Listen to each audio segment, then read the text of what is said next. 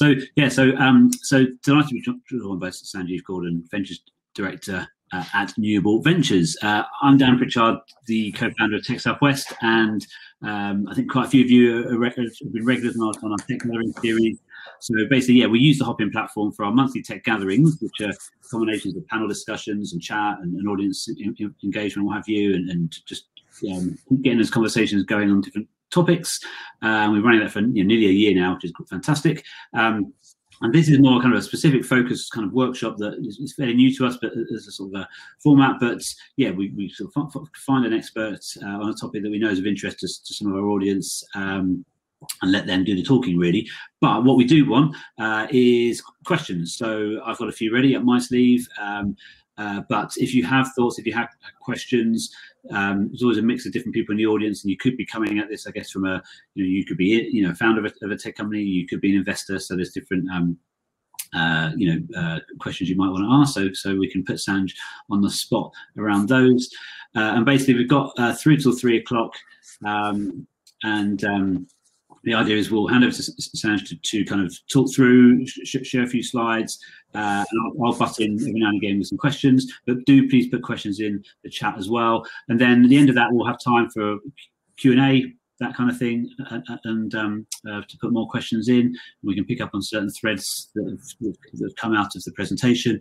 And then if there's time, there should be some time at the end, we could just dive into the networking area. And people who are able to hang around for the full 1 hour, we just connect one-to-one, talk to people, and Sanj can be there, and I can be there, and we can talk to each other in terms of the audience and what have you. So that's the kind of rough format. Only other things I was going to say is we've got our next tech gathering coming up towards the end of last Thursday in March on immersive tech. So we've got we're looking at the Bristol scene, we're looking at Plymouth and the new immersive dome there, and a few other things in between. So do sign up to that. I think Joe will pop the link into the chat at some point around that.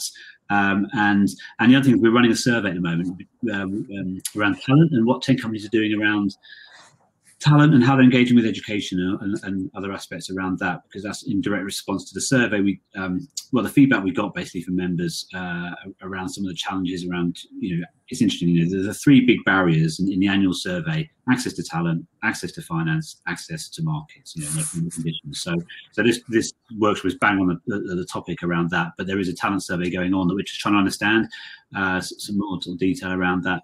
So that's enough for me. So Sanj, I'll shut up with jumping on occasional questions and things. Hand over to you and attempt to share your screen and see if the tech all works. And we'll take it from there. Great. Well, first of all, Dan, thanks to you and the team for inviting me on to this and giving me the opportunity to kind of talk about the SEIS and EIS policy, both from an investee company perspective and also investor perspective. My team often joke about me being geekily obsessed with this policy. I'll let you guys make the judgment on that at the end of this call and see if that is the case or not. As you mentioned, we will try making this interactive. Now, unfortunately, I can't see any questions, Dan, so I will wait for you to just butt in if there's any questions coming through. Go ahead and kind of ask them as I'm going along, so that it's not as much of a monologue and a bit more of a conversation where possible. I won't make you all read through this, but usual compliance stuff.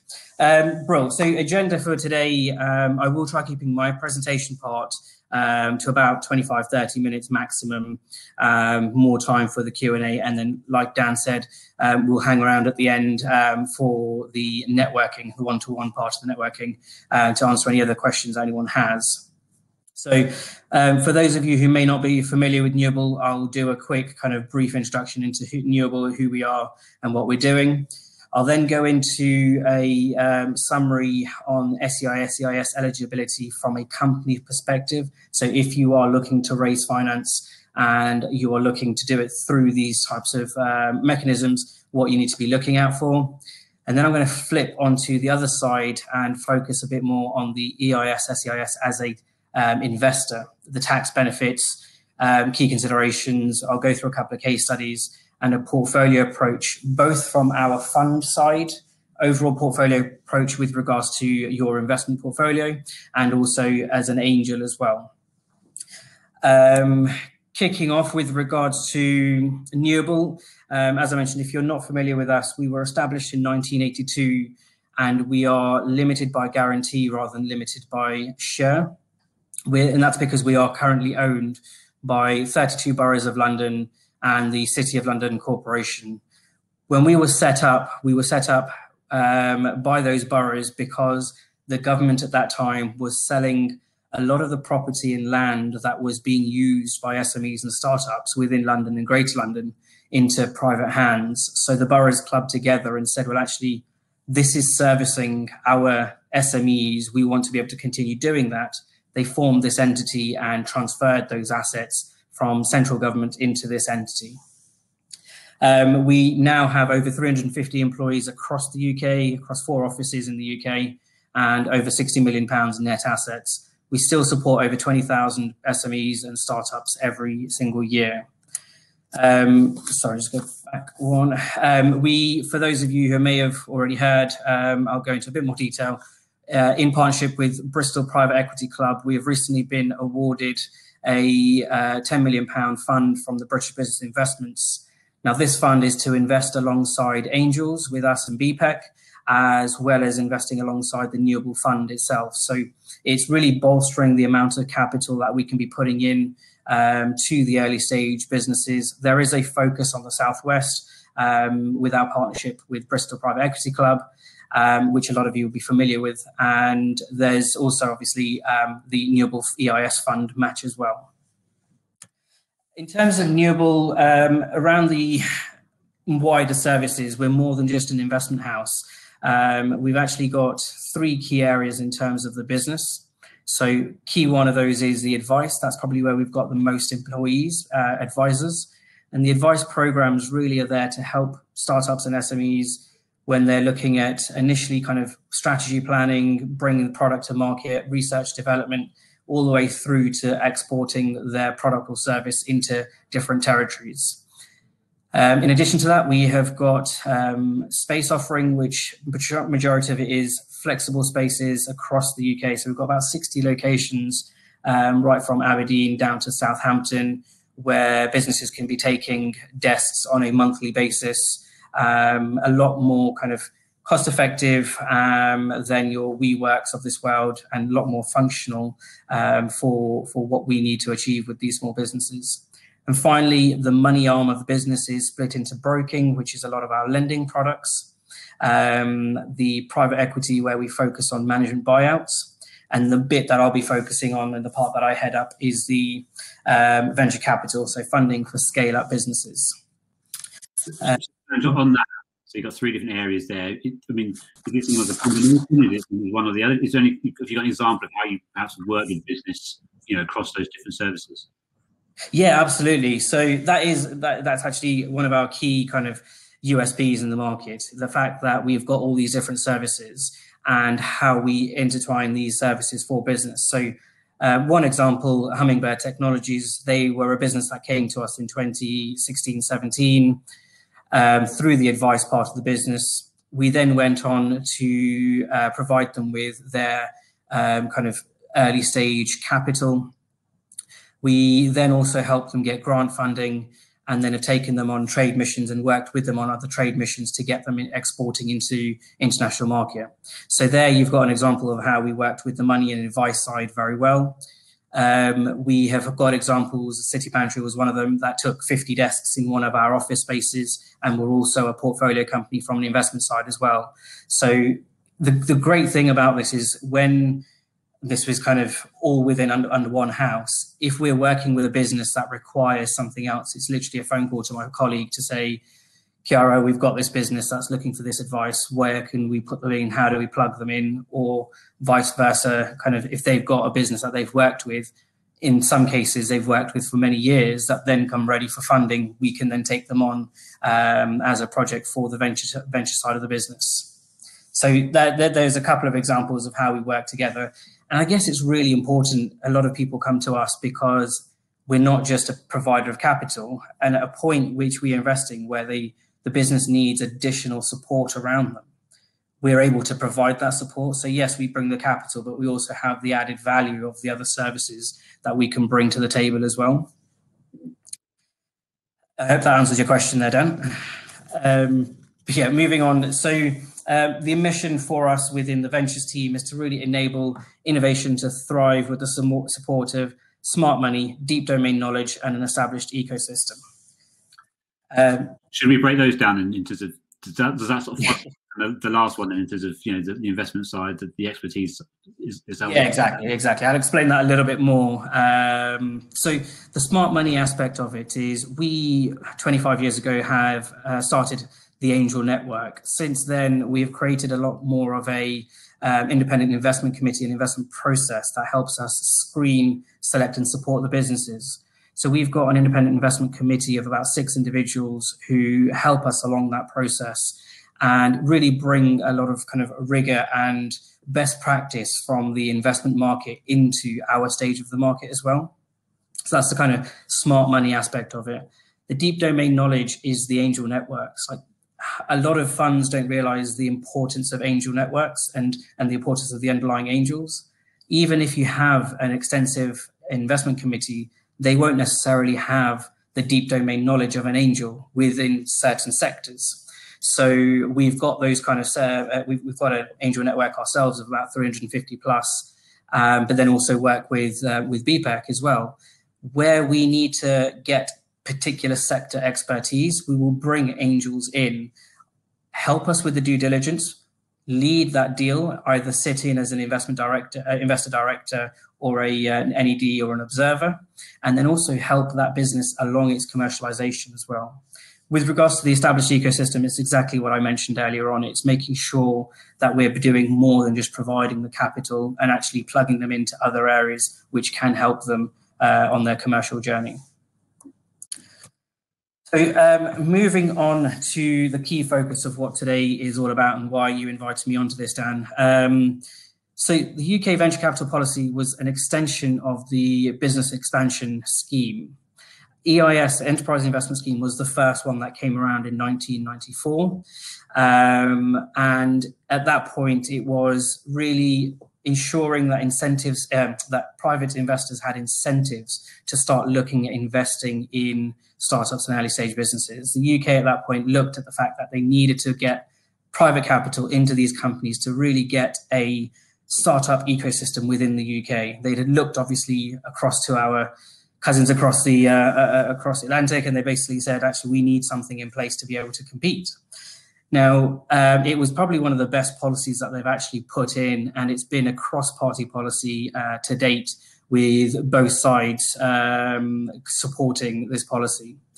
Since then, they've introduced the Venture Capital Trust. They then went into the Seed Enterprise Investment Scheme, which was an even more beneficial from a tax perspective. And then more recently, they've added the social investment tax reliefs.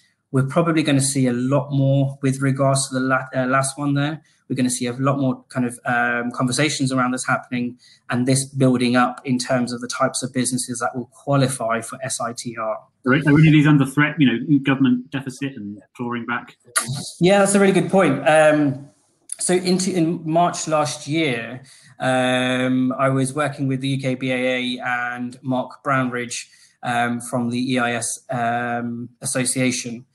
We were lobbying the government to really make sure these incentives were protected, but potentially even increased. Now, it would be very difficult for the government to increase the incentives, but I think we could comfortably say that they're going to be ring-fenced to a certain extent. Now, this is just my opinion, based on the conversations that I'm having.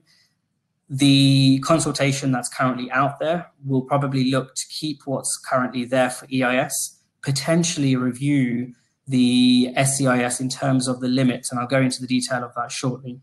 But I think this is one of the only policies in the UK market where tax incentives are seen as beneficial and we're getting money back for the Treasury.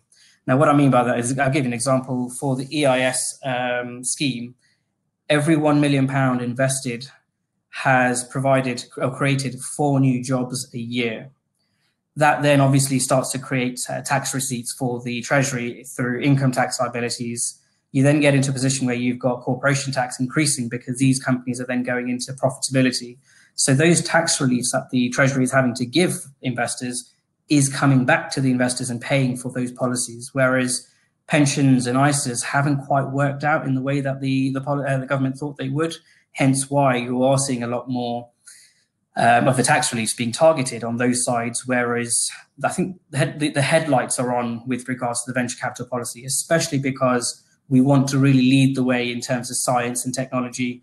The Chancellor said that back in his budget previously and also reconfirmed it in this budget in March as well. So I personally don't think there is any threat to the policy. There may be some tweaks with regards to allowances for companies, but I think it will be on a whole positive, really. So just covering off from a company's perspective with regards to the eligibility, first and foremost, if you are looking to raise funding and you're going down this route, I would start the conversation with an accountant early on. And the reason I mention that is because you want to make sure things like your advanced assurances are in place. You have got enough assurances that your business qualifies, you're in a position where you meet the criteria, and you don't fall outside of that, where you'd end up with your investors not getting the tax reliefs that they think they're getting. Just a couple of key points here. On the SEIS side, your business has to be younger than 2 years in terms of established time, asset value of less than 200 prior to the investment, lower than 25 employees, and the total amount you can raise through SEIS is £150,000. Now, if you are in a position, and we've got a couple of companies like this, where you are doing an SEIS and EIS together, you will have to close your SEIS before you can go on to your EIS investment. And that's very important because it has a part to play in the end investors being able to get the additional tax relief from the SEIS rather than just all going into EIS. On the EIS side, there's a question from Anthony, who runs the consultant, various tech-related things. Is that 2 years from trading or formation? 2 years established. Right. So from actually formation. Whereas on the EIS side of things, you can see there it's 7 years from the first commercial sale. So that's from the trading period. So you've got a lot more time on the EIS side of things than you have on the SEIS side of things. In terms of the asset value, less than 15 million at point of raising, post raise, it's 16 million cap, employees 250, and then fundraise is 12 million, capped at 5 million per year. Now this changes slightly if you are a knowledge intensive, you can raise more than that. I think the limit on that is 20 million, but you have to be a knowledge intensive qualifying company. Now for either of these two types of investments, the shares that are going into issue have to be new shares, so it cannot be secondaries, and also the companies cannot be listed on a recognized stock exchange. The only caveat to that is some AIM companies issuing new shares are eligible still for EIS. If you were to speak to your tax accountant or your accountant, they'll be able to provide a lot more clarity on these points. It does get complicated when you are looking at AIM-listed EIS. There's a lot more you have to take into consideration. Brill. So flip this round now into the investor side and really looking at the incentives for investors that are coming into investing into startups and early stage businesses with these tax reliefs. In 2016, there was a review done on the policy, and that was because a lot of the businesses raising funding through this weren't actually putting that capital at risk. It was what was known as asset-backed investments. And that was where an individual would invest into a company, or a group of people would invest into a company. That company had underlying property or assets. So if the worst was to happen to that company, those assets would be sold and money returned. Now, those kind of investments, thankfully, have actually been taken out. So that loophole has been removed under the patient capital review and no longer allowable under EIS, SEIS. And I think that's beneficial for this target audience today who's on the call, because all of us have been championing the true spirit of EIS. which is investing in innovation, investing in tech, investing in businesses that are actually changing the way their sectors work or improving efficiencies, etc. So I think this has been a real move, a positive move in the right direction, and has allowed us to really back the right types of businesses. In terms of the tax reliefs, SEIS, as you saw earlier on, you're looking at businesses a lot earlier in their stages of the life cycle. And for that reason, the government has basically given 50% tax relief. With the capital gains liability, you can write off a capital gains tax liability that you may have had from the sale of any other asset. That's really important. So if an individual has sold a property or sold other shares and they have a tax liability of £20,000, as long as they are reinvesting that into, reinvesting the gain into an SEIS, they no longer have a CGT liability on that other gain. Now, as you can see here, investors should all seek independent tax advice. I used to be an advisor. Unfortunately, I gave up that hat a while ago, but I can kind of still go through the very brief top line information on all of these. Growth on both of them are tax-free, so any upside on SEIS, EIS is tax-free. Now, when we're seeing some of the returns that we have seen within both of these two, that actually is a huge benefit for these types of investments. And there's loss relief, which I'm going to go into in a lot more detail because it's a huge, again, another huge benefit to help minimize the downside of these investments.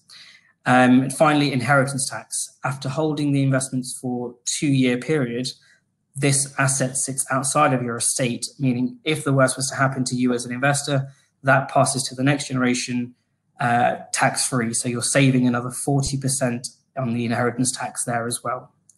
So I'll go through a few details on each one of those different incentives.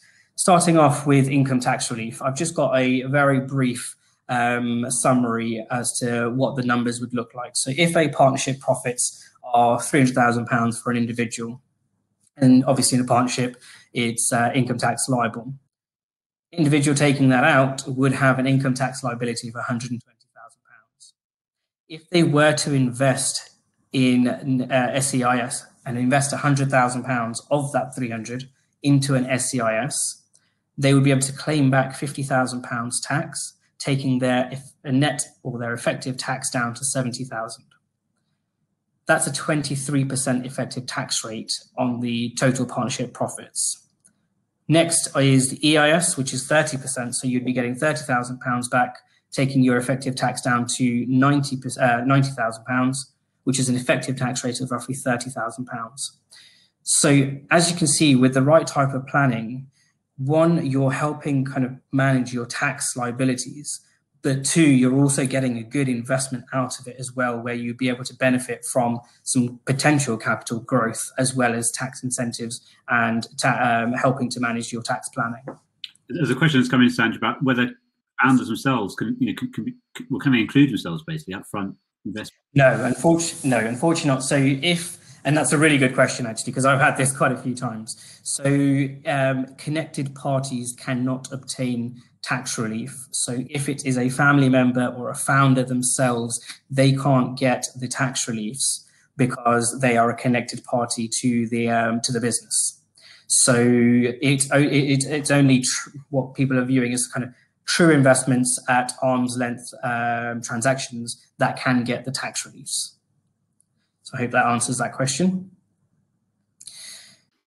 Brilliant. Okay, so moving on, loss relief. Really, really interesting incentive here because it's, again, like I mentioned earlier on, it's another way of helping to mitigate the downside risk when looking at these investments. So not only have you had your initial tax relief, but if that business was to go to zero, you would then be able to claim additional tax reliefs. Now, you can do that in two ways. You can offset that loss against any other gains that you've had from sales of other assets, or, and this is what's done a lot more, is you can offset that against your income tax liability. Now, the way that calculation works is, as you can see here, I've broken that down.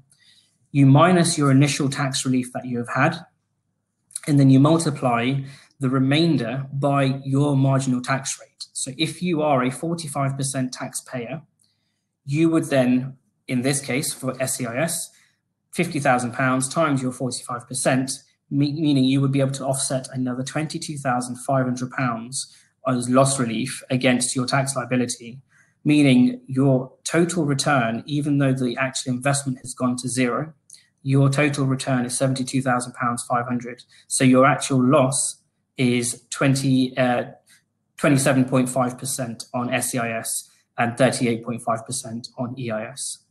And that's huge. There's not very many other places that you can look to for these types of downside protections. Now, don't get me wrong, these are all there because these investments are high risk. You're investing in a business that's unlisted, you're investing at an early stage of that business life cycle. So the risks are obviously inherent. Even if you could do the best due diligence possible, there's so many variations or variables, that come to play. These are no doubt high risk investments. But with these types of tax incentives, it really helps you manage that, manage your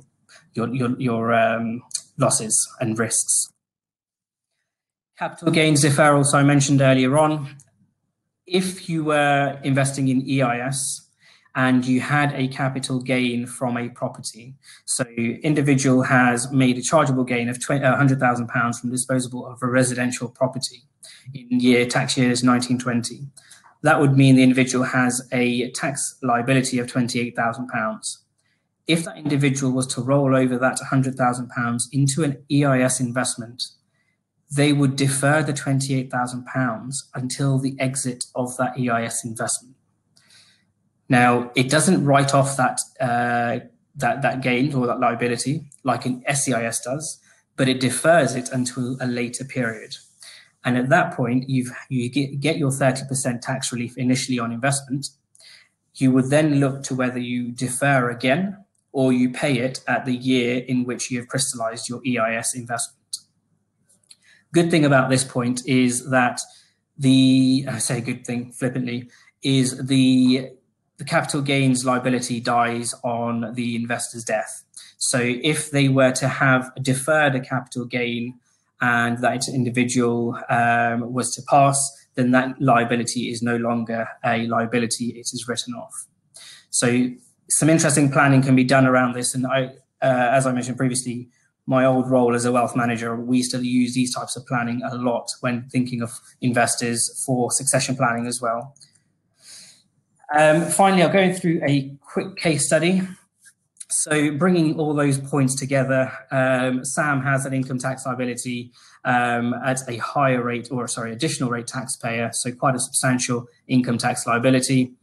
They've also had a gain from previous or sold assets that they've realised, and then they've also got an increasing inheritance tax liability.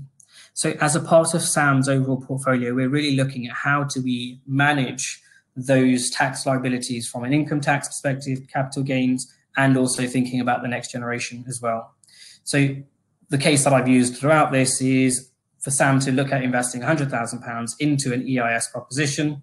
They would get their £30,000 back on investment. They would then get the deferral of that £28,000 that they had previously. And if the worst was to happen, as I mentioned previously, their total capital at risk is £38,500. If they were to pass this over to the next generation after 2 years, they wouldn't incur a 40% charge on the assets. That's another £40,000 of saving there as well. So again, key point, this is when done correctly and for suitable investors. And I stress suitable investors.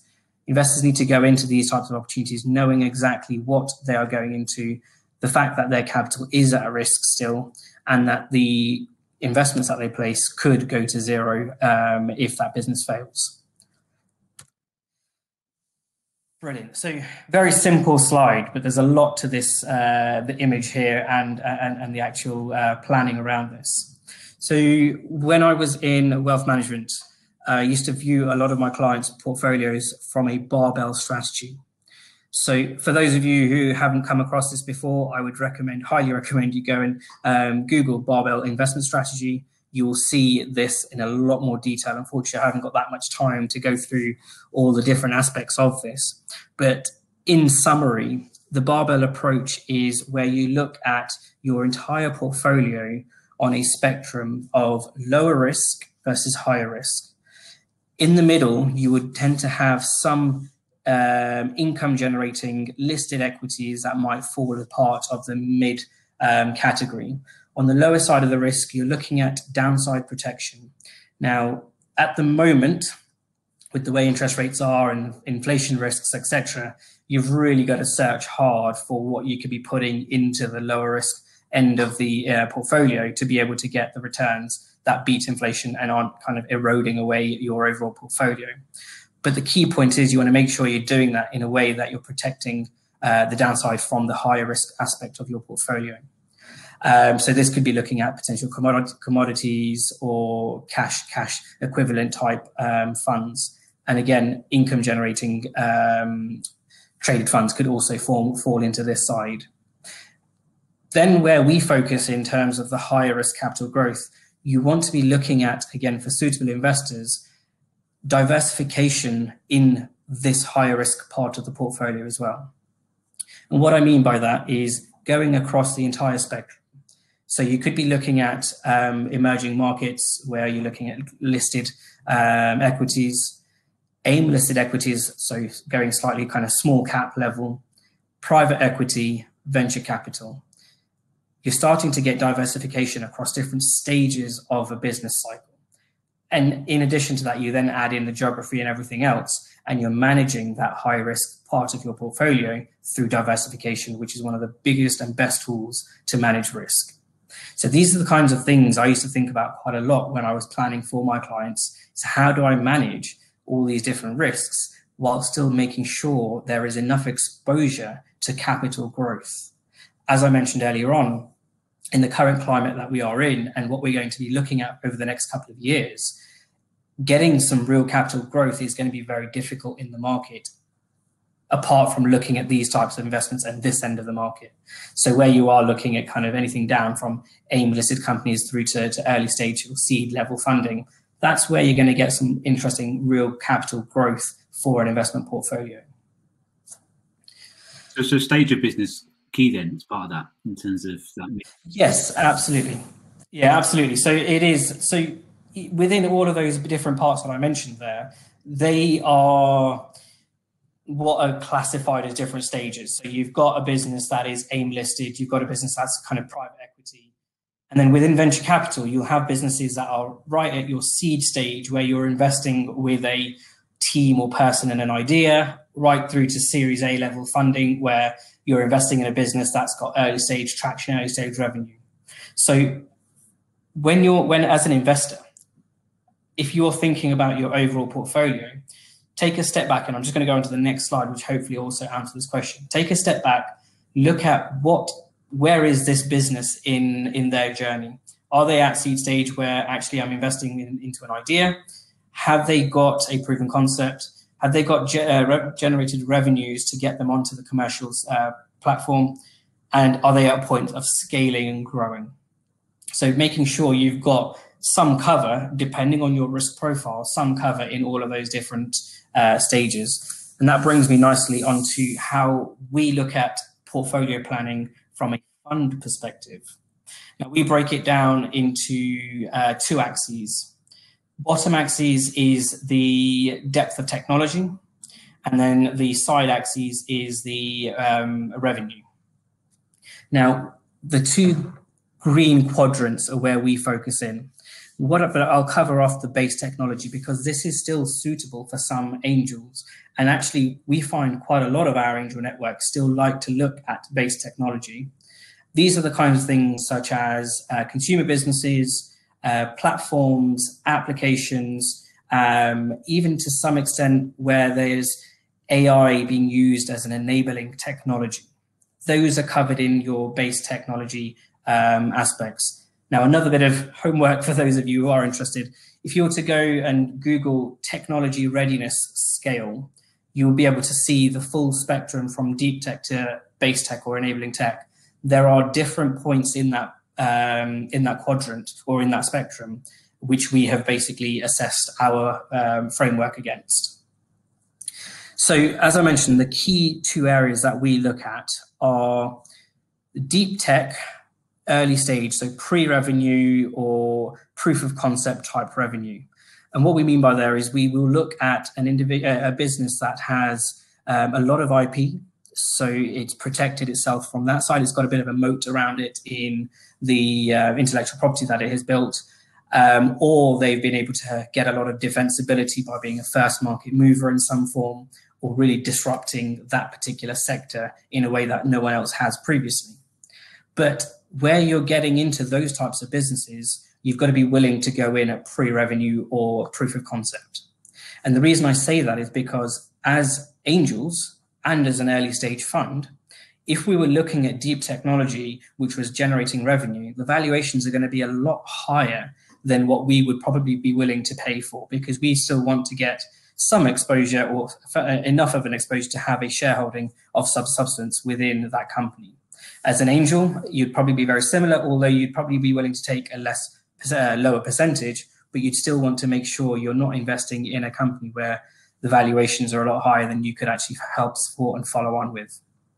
So that's why we focus there. And then on the other side, where you've got a bit more of the mid-level technology, we can go in, and we will go in to look for companies that are early stage revenue, because there they've not got as much of a defensibility around them. They've not built as much of a moat around them to protect that business. So here you're really looking for traction to be able to justify your investment. And we pair the two together. So where we have looked at businesses that are kind of deep tech and pre-revenue, we'll look to match that with a company that may be further along in terms of their commercial journey, but it might not necessarily be as deep tech as it may be if it was pre-revenue. So that's how we look at it from our side as a fund. But this is very much applicable to an angel building their portfolio as well. So the fact that we have grown from an angel network over 25 years and now into a fund and a network together, we still align ourselves very closely with the priorities of an angel network or an angel investor.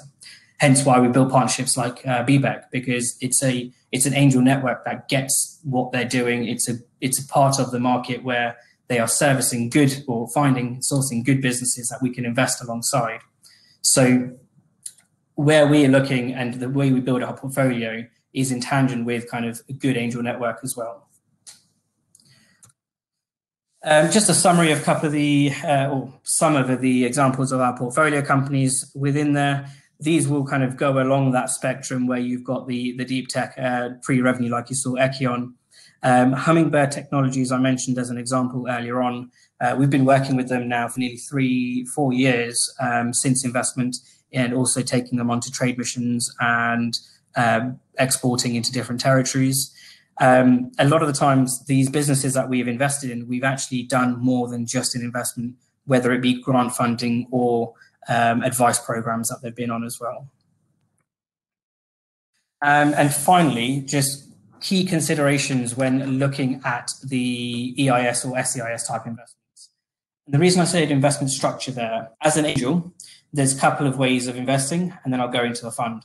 You can go in directly into a business where you are listed on the cap table. You get the shareholders agreement to sign on investment. The other way of doing the same type of exposure is investing via a nominee structure, in which you would be investing through another company's nominee, which helps ensure that there is a professional entity that is dealing with all of the legal transaction paperwork, making sure that there is enough of a due diligence done from a legal standpoint to protect all of investors, and also make sure that the company's cap table is kept as simplified as possible, so that when that company goes to raise future funding, that a messy cap table isn't one of the reasons that they fall or don't get to the next stage, because that has happened and we've seen that personally happen as well. So those are the two ways of investing as an angel. So keep in mind what the investment structure is. Through a nominee, it's just like a pooled investment structure. It's a tax transparent structure, and it still qualifies for EIS or SEIS. On the fund side, you've got two different types of fund settings. You've got a HMRC approved fund. In those funds, you get your tax relief in the year you place the investment into the fund. There aren't very many of these funds left in the market. They're a lot more fixed in how they work, and they don't provide the investors with as much flexibility with regards to tax. And the reason I mention that is because a non-approved fund like Newable's EIS scale-up fund, you are able as an investor to claim the tax in the year the individual investment is made or roll back to the previous tax year. So you have the ability to roll over your investment over 2 tax years where required. So there's a bit more flexibility on being able to reclaim the tax. I mentioned quite heavily investment diversification. If you are an angel building your own portfolio, keep in mind the only way to really manage a portfolio in terms of risk is making sure you have got sufficient diversification across several different businesses. It takes a lot of work, and a lot of angels, some of you may be listening into this, will understand that you have to do a fair bit of due diligence on each one of those businesses. But make sure you're thinking about every year, how much exposure am I going to be giving myself into this particular asset class? Split that into how many different businesses you want to invest in, and then go ahead on that, where you then tweak up and down those percentages so that you don't end up in a position where come the end of the year, 80% of your portfolio is 2 companies and the rest of it is split across about 5, 6 other companies. So you really want to make sure you're managing that diversification across stage, across sector as well. So there's key things that you need to be considering. And if you're investing in a fund, again, make sure you're getting sufficient diversification across number of companies and also the types of sectors that which you're investing in. Track record and history applies to both. Is in terms of the company, has that company founder or founding team got the credibility? What have they done prior to this business? How have they actually taken the business from where it started to where they are now? And what is their actual view and vision and strategy to get it to the next stage? Very similar to us as a fund.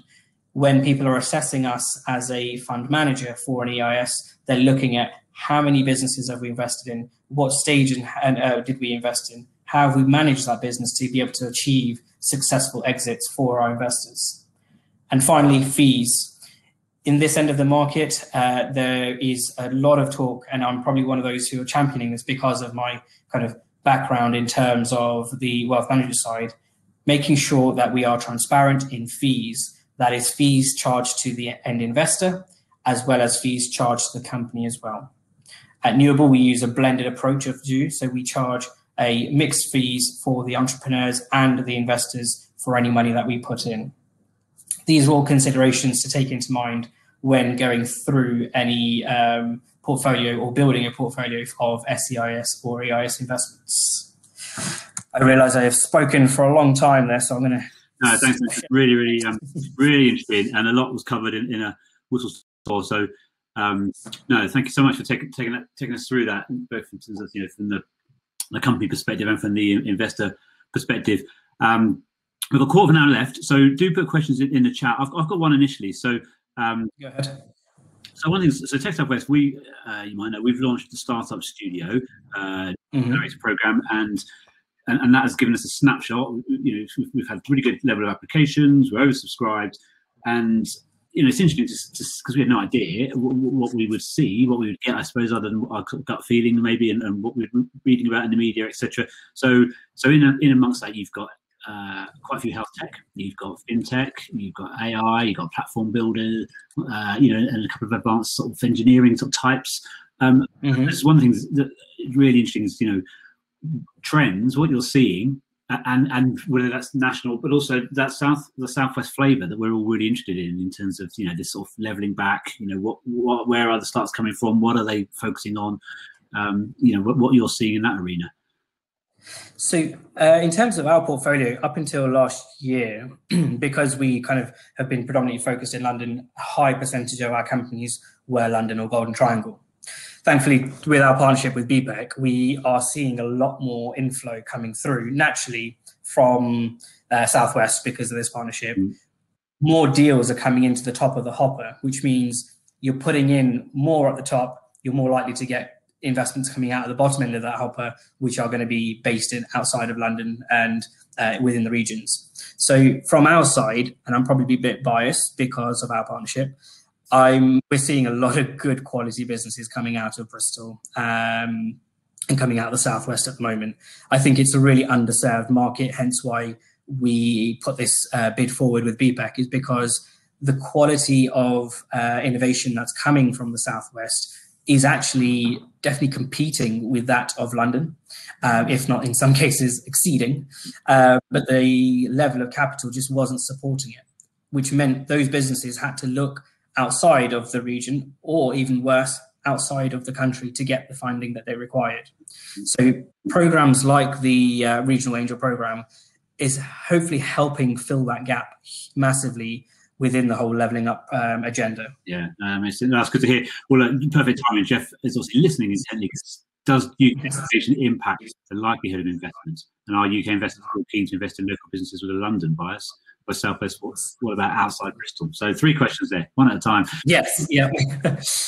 So I think going through the impact of the pandemic first and foremost, March last year till about June, we saw things just close off. Angels, everyone just pulled out and weren't looking at investing.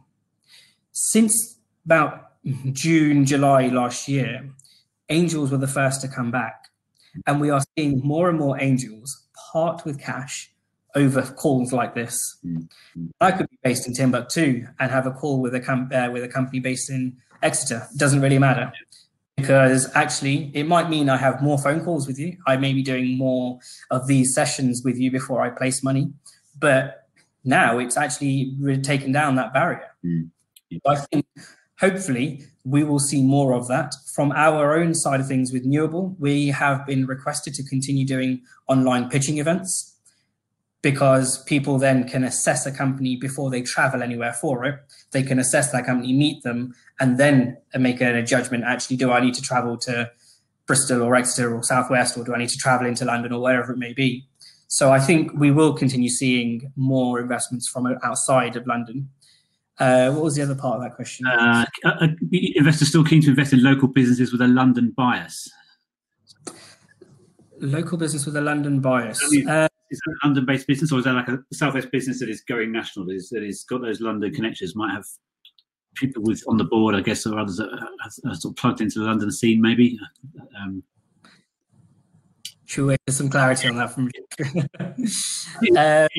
barriers, though, and online and opportunities like this. I mean, that's why we launched a Startup Studio now, because actually now is the time to run something regionally when geography doesn't matter quite so much, and when we can exactly if investors wherever they're based, if the product is good, if the brand is strong and the track record, and then you can try these things. And that would have been hard to do 2 years ago because we haven't had this great digital shove.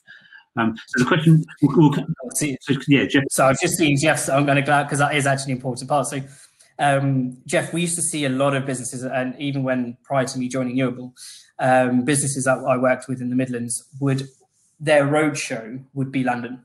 So you would end up having all these businesses from all over, even right from Scotland, coming into London to present and pitch and do their roadshows, and they would book in 2-3 days where they'd basically just been seeing back-to-back investors. Thankfully, that's actually, I think, going to not die totally. There'll still be an aspect of that, but we're going to see less and less of that because of the online aspect of being able to do these events. And we will hopefully start to see businesses travel to or money travel into the regions rather than the other way around as well. Well, we're starting to see more investment funds coming to Tech Southwest and asking us. And a lot of them saying, we understand Bristol, we understand the Bristol scene and the ways in and out, but tell us more about across the Southwest. And now it is more exactly defined. There's a very specific question from Jason Scott. Our company has been dormant for just over 2 years, and we are about to start trading or want to use SEIS. Should we open up under a new company to do this? That is an interesting point. So I've had a very interesting case on this one where they were advised to set up a new business. But I'd have to, it's very technical. You'd have to go and seek an accountant's advice onto that. You may, depending on certain aspects of terms of ownership, and there was another thing, could allow you to continue going under that same business. But most likely you will probably need to set up a new trading entity. Cool. So it is a key question. So when you're looking to invest, you know, and this question has been asked a million times before, but what do you look for in that business? You know, in terms of, you know, the message to those Southwest companies that are seeing, you know, these opportunities. What are you looking for in that business? Yeah. So aside from that, the quadrant that I showed earlier on, there's three key things that we're looking at. One is the people. Now everyone says this, but we really want to make sure that the founders are, and I say founders because we very rarely invest in a single founder company. We want there to be enough of a kind of dynamic between a founding team to be able to invest in them. And we need them to have the drive, the hunger, the usual kind of stuff that comes with it, but also people that are willing to work and take direction and support from other individuals. And that's really key, because a founder of a business will be able to take that business to a certain stage, but they will require input and direction from investors or from advisors, etc. And if they're willing to do that, it makes that journey a lot easier for all parties involved. Total addressable markets. So what is it or the serviceable market? What is it that this business is trying to achieve? Can it achieve that market? Is it something that is actually attainable and will change the way that sector is working? And the actual product or service itself is the final thing that we look at. Cool. Thanks, Sanj. So Jerry's been, so they're looking at being circa 1 million into 3 businesses in the next month. So that's very encouraging. Correct. Yeah, that's one of the things that we're working with BPEC on. So we've got a couple of deals. I think it's probably a little bit too early to start mentioning the names of those deals, but a couple of deals that we are going to be closing by the end of this month. So do keep a lookout. You'll be seeing some press releases going out from BPEC and us on this. Cool. And I think I'm going to come back to Jeff's follow-up question in a moment, but Anthony Story, who, as I said, runs Silicon South, has covers all the Dorset. So, you know, that is fantastic in the Dorset area. Dorset Business Angels are very active, especially like local companies. We've got these layers now, these levels in terms of, you know, local, regional, urban, you know, more sophisticated. I think how we are joined up, and feels like there's, you know, a couple more steps to do that, to bring the investors in and make sure we're showcasing and doing it right, you know, in terms of the big events around pitching, but also the kind of the relationship building and all that. We're going to give it to people on a plate, I guess, in terms of catching the attention of the investors, because it's a competitive market. But it does, I don't know if you're seeing that, Sanj, but it does feel like we are now joined up, and rather just, you know, it's just that place over there where we're on holiday. We are a million miles away. Yeah, you know. Yeah, exactly. And the thing is, I also think there's a lot of, so positivity drives a lot more attention. So when you're starting to see more and more news about the types of innovation that's coming out of the Southwest, it's going to pique people's interest. And the more we can, as a group for the Southwest, talk about the types of innovations coming out of there, talk about thought leadership pieces from the Southwest for the rest of the country, not just focusing on the Southwest, but across the country. These are the kinds of things that are coming out of this area. These are the kinds of innovations and where we as a region can be leading, but also working with other regions to support the UK's strategy overall for being the global leader on science and technology, which I think actually a big part of that strategy can relate into some of the technology we've seen from the Southwest. The other thing I would add in is, coming back to your point there, making sure the infrastructure is there to support all those different parts. Because, and I think this is one of the things that has worked really well. I was told this when I went to and spent some time in Silicon Valley. Investors are meant to work together. We're not competing. And that's a huge, huge part. Like, we need to have more collaboration across these different regional networks or regional funds and etc. We need to have more collaboration across the investors, because we all want to achieve the same thing. And it's not a net zero game here where one benefits, one doesn't. Actually, there's a situation in which if we build the right infrastructure and ecosystem to be able to support these startups, we're going to see more of these startups coming out, which benefits all of us as investors. So I think that's my only kind of real thought on making sure the regions join up a lot more than what historically they might have done. Ooh. I'm not sure if you can hear me. I think I've lost you, Dan. Yeah, sorry, I just jumped off the screen there for some reason. Your answer was so good. I flew back and how brilliant it was. On the audience a little bit, I've regrouped back from the front row, back here. No, I heard all of that, and thank you. I think we've got a couple of minutes left. Just sort of trying to all the chat is coming thick and fast now, which is brilliant, and just trying to summarize some of that. So, and just my point, Anthony, about where do you think the best places, the media channels, to put those thought leadership pieces and success stories, where should that be? Again, it's complicated because people look in different areas, but online, obviously, and there's national media. But one thing, just a little plug, Southwest Tech Daily, a new pure 100% focused on tech the sector in the Southwest. A new website is launching in the next couple of weeks. Tech Southwest are one of the backers around that, and we've got the former editor of the Sunday Times and the enterprise editor, Peter Evans, is going to edit that. And so, the more, again, that's all about being joined up and telling that story and showcasing, and so the more we can just keep doing in those kind of areas, the better. Exactly. I think the more conversations the clusters can have with the hubs, with the investors, so we feel like we're all part of one community, into that collaboration piece. And a lot of that geographically is focused on cities and areas pre-COVID, and post-COVID. It's now a bit more mixed, I think, which is brilliant. In terms of 20% increase in terms of Tech Southwest membership and all of these things is happening now because we're able to jump on these kind of calls and things. And there was a question from Jeff. We've got 2 minutes left. I think we're just packing with questions. And at 3 o'clock, those who have to go. We'll run over by a couple of minutes. We've run out of time for networking, but this platform stays live for about another 10 minutes after this if people want to try that. But I'll do the thank yous now for those who had to drop off, and then we'll come back to Jeff's final question, and then we'll probably have to wrap it up. So thank you. Feedback welcome. This is an area that Tech Office are trying to build relationships and get people onto these monthly tech gatherings, speak to specific experts. So thank you, Sanj, Newable Ventures, for your time today. It will be available on the Tech Office YouTube channel in the coming days. And just drop Tech Southwest notes about people that we should be talking to. And I know within the audience here there'll be lots of experts on different things as well. So we're always keen to keep the conversation going and that collaboration piece, wherever you sit in that ecosystem. So here's the final question then for you, Sam, before you can relax and give a whoop of delight that the tech has all worked.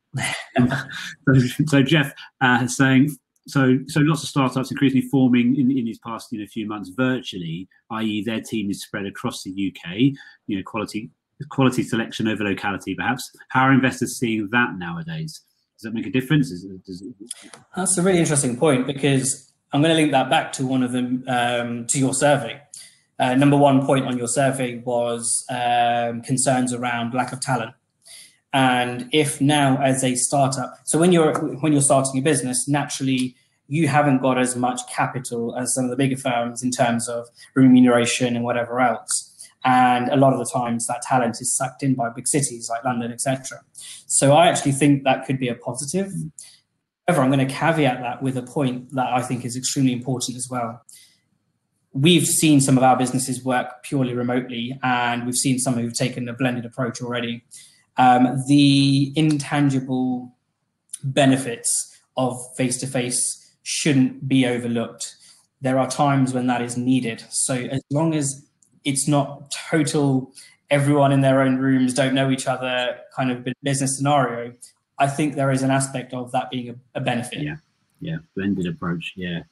Exactly. Well, I hope that answers your question, Jeff.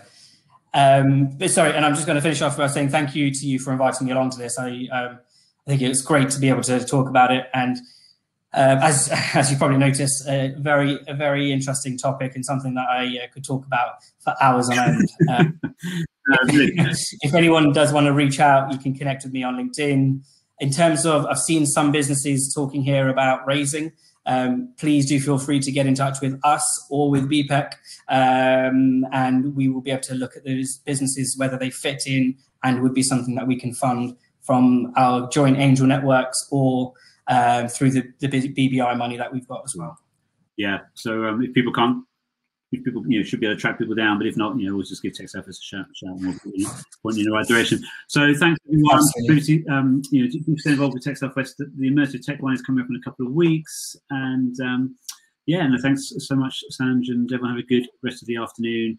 Joe's just put your LinkedIn profile there, so we'll keep the screen up for another another little while as people file out. And thanks, Sanj. Have a good rest of the day, and we'll speak. Thank you very much. Yeah.